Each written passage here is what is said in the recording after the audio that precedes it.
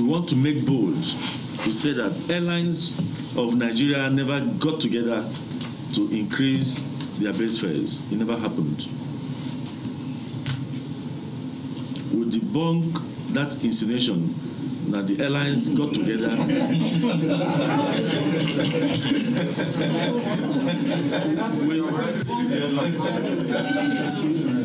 we debunk that insinuation that airlines got together to fix prices.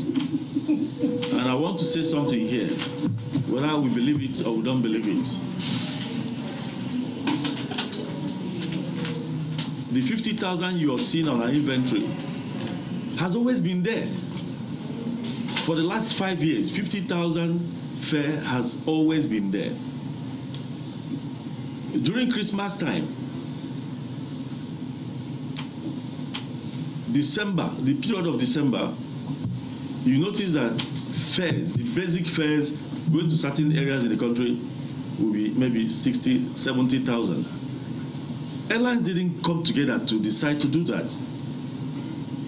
It's a matter of you working out your unit cost per seat of your operations.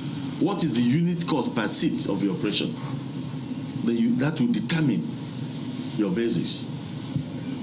During those periods, you notice that some areas you will fly into full and you'll be coming out with 0 passengers. So airlines will just on their own individually fix their prices to, at least get their costs covered. In the same vein, Jet A1 fuel has risen from 200 naira to a liter to 430 naira to a liter. It's only a very stupid businessman that will not know that there is fire in the mountain.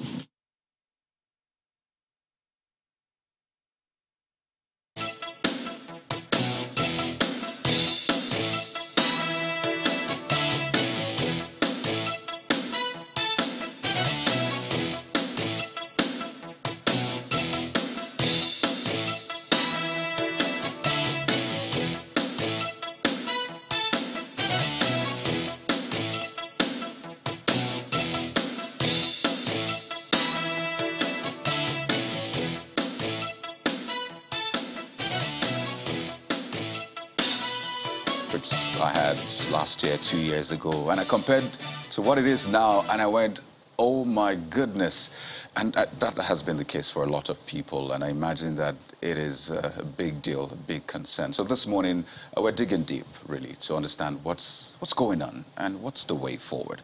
And to do that with us, as you may have seen, we have Captain Adosunusi, who's an aviation expert.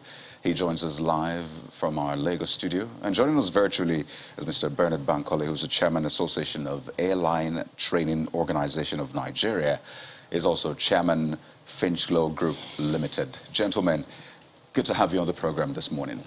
Thank you for having me. Well, Captain, let me begin with you. Clearly not good times for air travel in Nigeria. Yes, I mean, we know about the whole COVID-19, the fallout, and how the sector has struggled, but this is like a part 2 of what we hoped would not happen again. I mean, we've heard Aon talk about their side of the story, essentially. But for you, really, bringing everything together, what are your immediate thoughts? Well, the increase in prices, ticket prices, is inevitable because the cost of operation of an airline has increased because of world pricing. This will result definitely in an increase in price. Now, the way and manner and how much the increase was done could be debatable because I don't think it is commensurate with the increase in the cost of operation and the way the airlines responded, meaning that mostly all the airlines responded equally with saying that ticket, let's say, from Lagos to Abuja is 50,000. I think that creates suspicion, and I think the aviation regulator should look into it to see whether there was a connivance to increase the price, and that will be a violation of anti-competition regulations and laws, and that will also be a violation for free economy. Now, the airlines are struggling, no doubt about it, but the way they increase prices, and they have to file in prices every season with the regulators, and when they do that, they will stick to those prices that they have filed in. Now, if there is any increase, let's say for Jet A1, then they can go back to the price index where they have they call it the fuel surcharge. They can increase it the same amount the fuel marketers have increased the Jet A1 in the market. And looking at what happened in December and what's happening in January or February, the increase in fuel price is close to about 20%. If you go back to November to February, the increase averagely is about 40%. So I think that should translate into ticket prices of about that 40%. There are other factors, there are other factors that contribute to ticket pricing. And that's why it's a bit suspicious when you see all the airlines increasing the prices the same time, the same amount. No, so you spoke about the fact that price increase is inevitable. Yeah. And now, are you by any chance suggesting a review of these prices, and who is to do this review? They are all competitors, just as you have said, but they all agreed that this is what we need to do in the light of all of these things that's happening to us. Yes, and that's why I said the regulator, the Nigeria Civil Aviation Authority, should investigate. Should Nigeria Civil Aviation Authority have any role to play in ticket pricing? No, it's deregulated. Okay. But as I said, despite the fact that it's deregulated, you as an airline individually will file in, for every season, you will file in your prices. This is the starting price, and this is the highest bucket that I'm going to charge. And you can't charge outside those buckets. Now, if there is any increase, and it happens that all the airlines increase in the price at the same time, with the same amount, bearing in mind that these airlines have different financial models, different business model, how will airline A increase by 100% and then the price becomes around 50,000? Airline B, with different business model, different financial model, increase the same to the same 50,000. But they operate in the same market. They buy the same Jet A1, except they buy from different sources at different rates. But essentially, operational costs might boil down to be the same. So isn't that a fair argument? Yeah, it's a fair argument, but bear in mind, the cost of fueling is about between 30 to 40% of the cost of an airline operation. And bear in mind, some airlines have brand new airplanes. That is a cost. Some airlines have already paid for their airplanes. Some airlines are paying the banks. So there is different financial models for different airlines. I don't believe that if an airline A is charging 50,000 and has brand new airplanes, and airline B is charging 50,000 and he has already paid for his aircrafts and the aircrafts are 20, 30 years old, I think there should be a difference. You as a passenger too, if you enter a new airplane, you should pay a little extra. And if you enter an old airplane, you should pay a little less. I mean, interesting points there. So let me take this to Mr. Bankole, because for the average, consumer now, the flyer, it's not funny times, really. But it looks like Aon is making a case and saying, well, this is the reality and this is the way to go. But Captain Sanusi thinks there's some suspicion around this and it doesn't quite go down well. Is that your viewpoint also from where you sit? Well, thank you very much. I can't agree less with him, and it's quite unfortunate. There are certain things in the industry that we consider as illegal. The cost of the fare of tickets is the responsibility, a commercial decision of every airline, and they have the right to how much they want to sell their tickets. However, we have the regulatory. We actually have a directorate in the NCA, Director of Air Transport Regulation, that monitors the airfare filed by each of these airlines. So the question is this: How were they able to come up with similar fare that is almost the same, and that it happened about the same time? Something is fishy and something is fundamentally wrong. Yes, Airline can come to the public and say to us that, wait, we didn't fix these prices. But the question here is this: how did it happen? How are they able to come up with something similar within a short period and at the same time? Something is wrong, and this is where the regulatory needs to move in and explain to the general public that they've done their due diligence, and it's not like that. I mean, clear the air, not just leave the press as well as the general public scrambling for the truth or what has gone wrong. And this happens all the time. What happens to consumer protection? Have we had anything from consumer protection? Absolutely nothing. This cannot continue. This is a democratic setting, and we should be able to explain to the general public the reason the cost of fuel, cost of air ticket has gone up. They have other challenges that is even far from cost of fare. We're talking the germane issues that I actually expect AON to really focus on are not being addressed. Let's say, for instance, the FX that they cannot source from Central Bank is a major factor affecting them. Is a major factor. Why shouldn't they have Jet A12? Why shouldn't they have access to it in a country that produces crude oil? I mean, come on, let's get our acts right.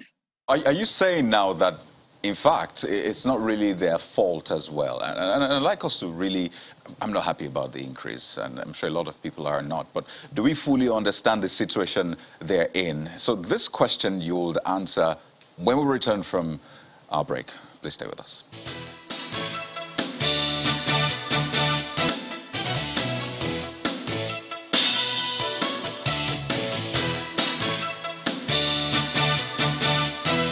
All right, you're welcome back. Well, Mr. Bankole, I was asking whether or not we fully appreciate the situation that the operators are in right now. And when you talked about, the Jet A1, I mean, part of that is not in their purview, as it were. So really, do we understand what they have to contend with right now, coming off COVID-19 and some of the challenges you mentioned, which are out of their control? Well, to be honest with you, most of the airlines have suffered a lot of losses in the last few months, coming from COVID and now about taking off. Inflation is not helping anybody in the country. Now there's high cost of aviation fuel, lack of access to FX, so many issues. And trust me, maybe we just played into their hands, or they just came up with these tactics and they've gotten the audience that they needed. And the audience is this, that we're all getting to talk about it. Well, maybe if we increase the cost of airfare, everybody will know what we're going through. The issue is not only about airfare. There are so many issues that have been faced with. Every country protects their own. You can never be wrong protecting your own. The question is, what sort of protection are we giving to these domestic airlines? Mind you, I'm not saying that we're saying they should be irresponsible, but we still need to protect our own. You can never be wrong protecting your own. I was reading the other day talking about giving multiple landing rights to some international airlines to fly to some other parts of the country. Then how are you going to encourage code share? How are you going to encourage them partnering with domestic carriers? It's never going to happen. You are gradually killing your own. So we need to revisit how things are done to ensure that these domestic carriers are protected. Not only they are protected, they are well regulated, that they serve the purpose which they've been established. It's very, very Right. important. So, Captain Sanusi, when we think about regulatory agencies, we always think about them wielding the big stick all the time, but they have a role also to protect the business, nurture them, and help them grow and, of course, meet their targets. He's concerned about government protecting, that's Mr. Bankole, protecting the operators, the airlines well enough. Do you think the government has done right by them? Well, so many things that need to be done because the aviation industry, as Mr. Bankole has said, needs to be protected. The domestic carriers, they are struggling. There are so many things that affect the profitability of the local carriers. And the regulator is not only to regulate, but to also stimulate growth and also to protect the airlines from falling over. So I think so many things needs to be done to protect the airlines. Multiple points of landing from international airlines is not good for the domestic market. It's the same thing as also over-regulating the market. It's not going to be good for the domestic carriers. Earlier you spoke, my apologies, Captain. Yeah. Earlier you spoke about other cost elements Yeah. that the aviation sector bears apart from fuel. Yeah. What are these other cost elements? Are there some of them that can be removed to help bring the costs back? Oh yes, there's so many things that can policies that government can put in place to reduce the burden the Nigerian airlines are carrying. Multiple taxation, for instance. You pay NCAA, you pay NAMA, you pay FAN. The cost of using facilities in the airport is high. Just a moment. These three agencies you spoke about, they are all government agencies? They are all government agencies. Federal Airports Authority of Nigeria, Nigerian Airspace Management Agency, and then Nigerian Civil Aviation Authority. How do their fees differ, and what are the specific functions of the fees that you pay to each of them? Okay, so for the Federal Airport Authority, they are the providers of the airports, the tarmac and the rest of them, and the fire cover that you have. So you pay, they call it passenger service charge. You pay that to them. And that increases your ticket. If FAN increases it by 10%, that means your ticket fare increases by 10%. NAMA provides you with navigational facility that allows the airplane to take off, navigate to Abuja, and land safely in Abuja. So you have to pay for those services. Now, if that price increase, of course, the airline would transfer it to the customer. Then the Nigerian Civil Aviation Authority also takes 5% of the ticket sales. That also increases your price of your ticket. You told us the function of other taxes. The 5% is for safety oversight, meaning they are regulating, so you have to pay for the the regulation they do, the oversight they do. So you pay 5% of every ticket you sell or a cargo that you take. So if government was to make a policy, just as you have said, how significantly would that bring down the cost of airfares? Well, in the first instance, I think there should be one tax that airlines should pay to the government. Practice? Globally, yes. Naturally, it's been done, and the regulator is usually most aviation, civil aviation is usually funded by the government, not the airlines.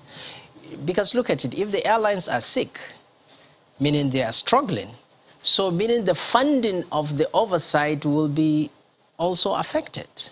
And that's what's happening. Mm. Interesting. So, I mean, if this thing lingers, I mean, so passengers aren't flying as they ought to, airlines aren't making as much money as they ought to, those agencies will start growing lean, as it were. So this is, they're in this together, as it were. Yes, exactly. But your suspicion might maybe be based on things that have happened in the past. Yeah. Has this ever played out in recent times, or, you know? Yeah, there has been times when the airline organization wanted to come together and increase the fare of ticket fare. And we objected because I don't think it's right. As I said, there is a smart and intelligent way of increasing fares because you have to study the market. You don't want to overprice yourself out of the market. You have to study your consumers. You have to study also the economy of the country before you increase your price. And when you increase your price, you don't increase it just by a figure. You increase it intelligently based on science that you have seen and with a percentage, and you increase it by taxes because they are fair bases. You have NY and all those fair bases that you have on your ticket. When you buy your ticket, you see the taxes. And you can see that the base fare will remain the same, probably, and then the fuel surcharge will be probably increased by the amount the fuel is increased. If it's 40%, you increase it by 40%. And then you look at your cost. As I said, there are so many cost aspects to airlines operation in this country. So we objected that time, and they agreed. And you can see that the increase from when it was 25 to when it became 35 was gradual. And the passengers did not feel it that much. But when it became from 35 to 50, was sudden and unanimously done. That's why I think it was a bit suspicious. So I'll ask both of you the same question, but let me ask Mr. Bankole first.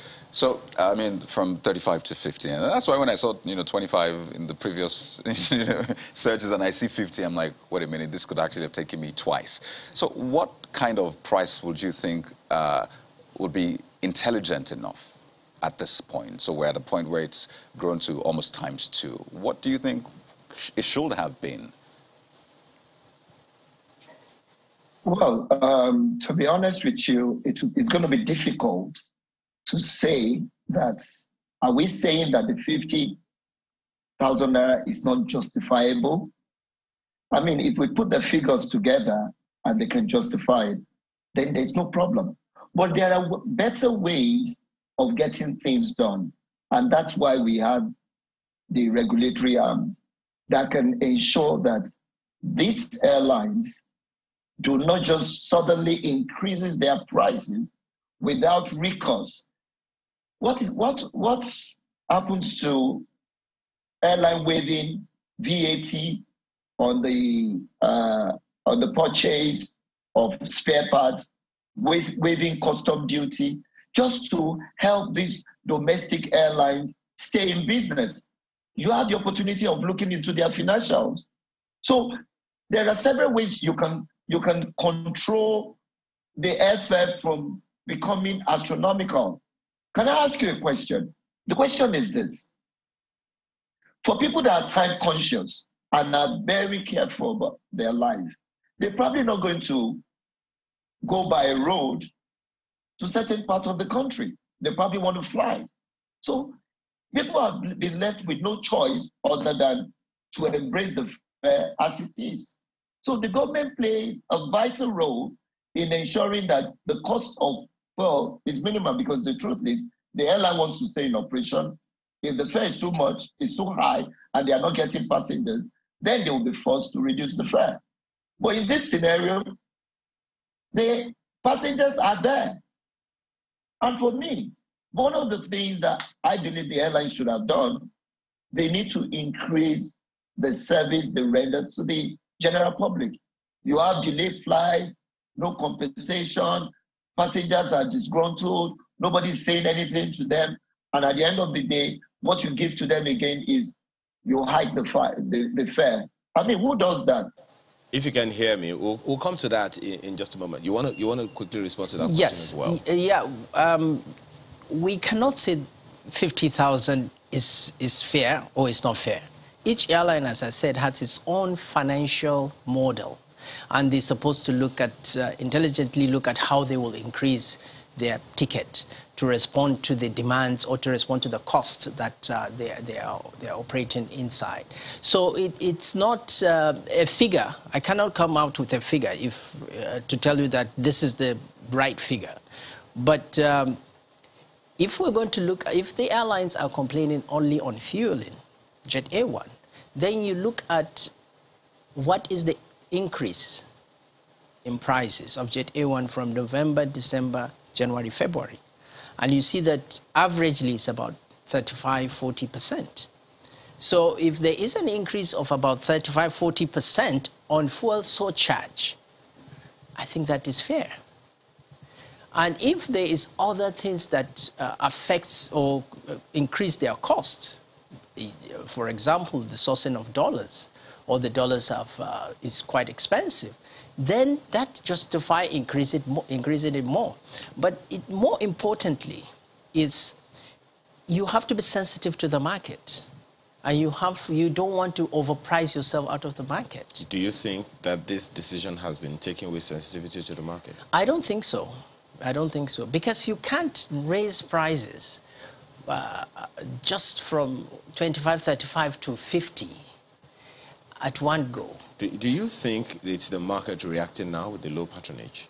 I think that's what's going to happen. You see, the problem will be the leisure travelers, those that can afford to travel by road, because the time is not of essence to them, will go by road. And those that will go by train, they will go by train. Okay. And then we're losing the market. We're supposed to stimulate the market. We're supposed to ensure that disposable income are used to buy our tickets. You talked about other cost elements. I wanted to ask Mr. Bankole something different. You talked about other cost elements which influence the rise in the airfare altogether.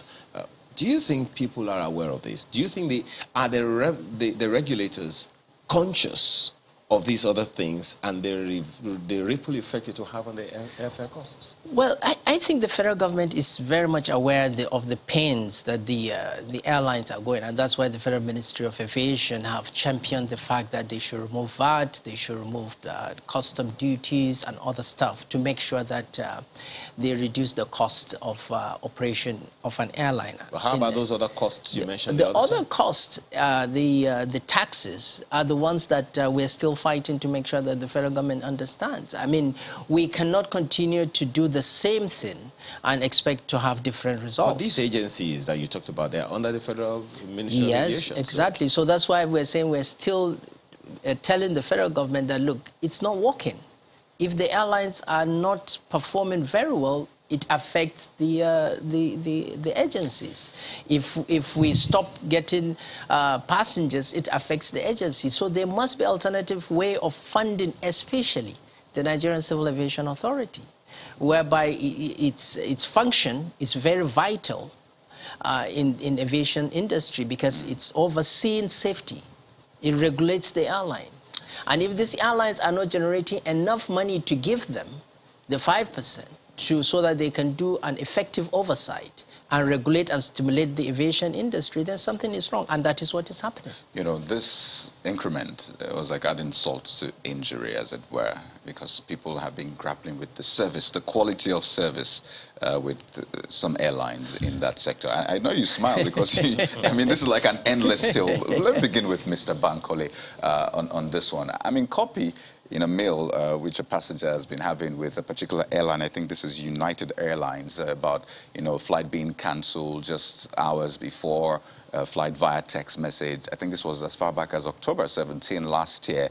Until today, it looks like they're still having back and forth with, are you going to refund me or not? And this is someone that has been tenacious, sending mails, you know, constructing the English very well in an understandable manner. So, increment on the one hand, but the quality of service in the aviation industry, how close are we to an end? Can we start with the regulators again? We used to have a directorate that was in charge of consumer protection. What happened to that directorate? At a point, this was moved out of the agency. The truth is, we can't be doing same thing and expect different results. Things should be improving. We shouldn't have things falling apart. And it cannot continue like this. For every airfare, there are conditions to that ticket. Some of those tickets are non-refundable. Some are refundable. Some are just taxes refundable. So there are different fares, different categories. Maybe this particular passenger had bought a non-refundable ticket. The conditions to that ticket is what the airline is going to go with, despite the fact that they canceled that flight. And there are different reasons why they cancel flights. I'm not speaking for the airlines that the services they've rendered in the past have been the best. As a matter of fact, most times when I'm going to the airport, I just say to myself, is whenever the plane is available that I fly, so that I don't get myself unnecessarily worked up or upset. Because what other choice do I have? I don't have a private jet, so it means I have to rely on these commercial carriers. So the truth is, we need to look at it holistically to know where it has gone wrong. If you can hear me, Mr. Bankole, just a moment. On that same issue that you raised, there are those airlines in this same country that are always on time. Some are notorious for not being on time. There are those who are always on time. So I'm wondering, while you say that people don't have a choice, but then clearly there are choices. So is it a function of the regulator now, or the airlines themselves, the airline operators themselves, playing their part to ensure that they do the needful, especially about timely takeoff and landing? Yes, we have some of them that are extremely reliable. But there's this thing that we call law of precedence. If I've done something once and I've gotten away with it, there's every tendency that I'll do it again. I mean, nobody's holding me responsible.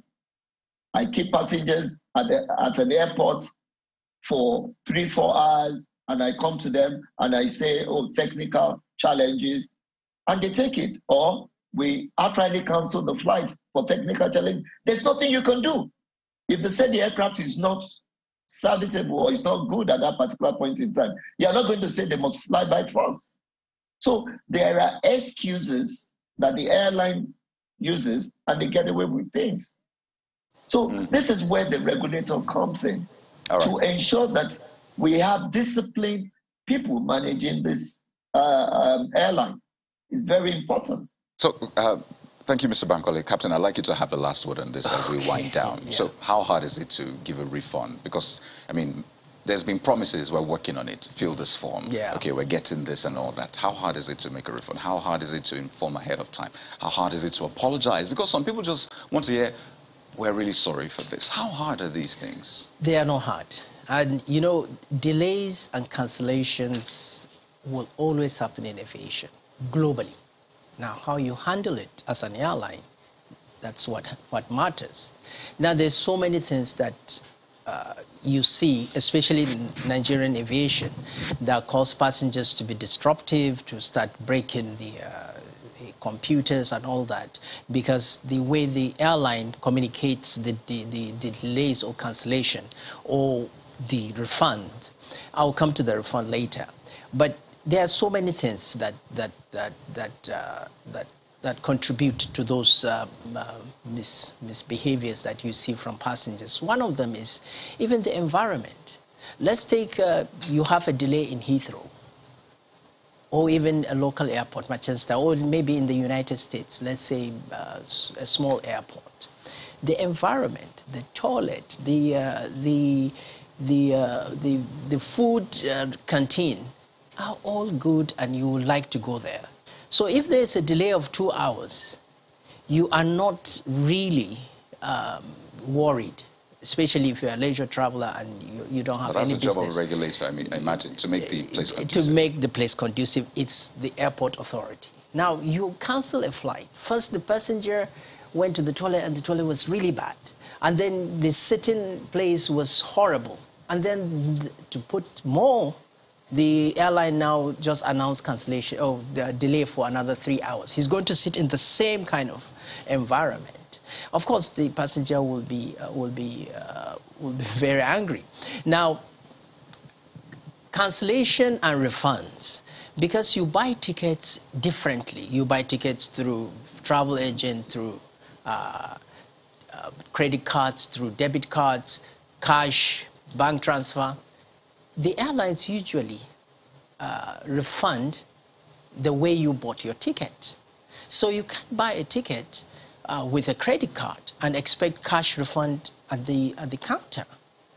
Now, the airline has the responsibility after canceling a flight to ensure that even though you bought your ticket, they make alternative arrangements for you, right, and they make sure that you get to where you're going. You can imagine if somebody uses last 50,000 for the month to buy a ticket, goodness. and then they cancel the flight, and then he doesn't have money to go back to the hotel, and the airline is telling him that come back 3 days to get your refund. That will definitely hurt more. That's going to hurt him more. Oh, just started another conversation. We can't continue. Absolutely. But I mean, it's been quite instructive, the points made here. And we'd like to thank you so much, Captain Addison, who's the aviation expert, as well as Mr. Bernard Bankole, who joined us via Zoom. He's the Chairman, Association of Airline Training Organization of Nigeria, and the Chairman, Finch Glow Group Limited. Gentlemen, wish you a safe trip. Thank you very much. Well, a few messages just before we go that came from you, Oladile Olagunju, about airline operations.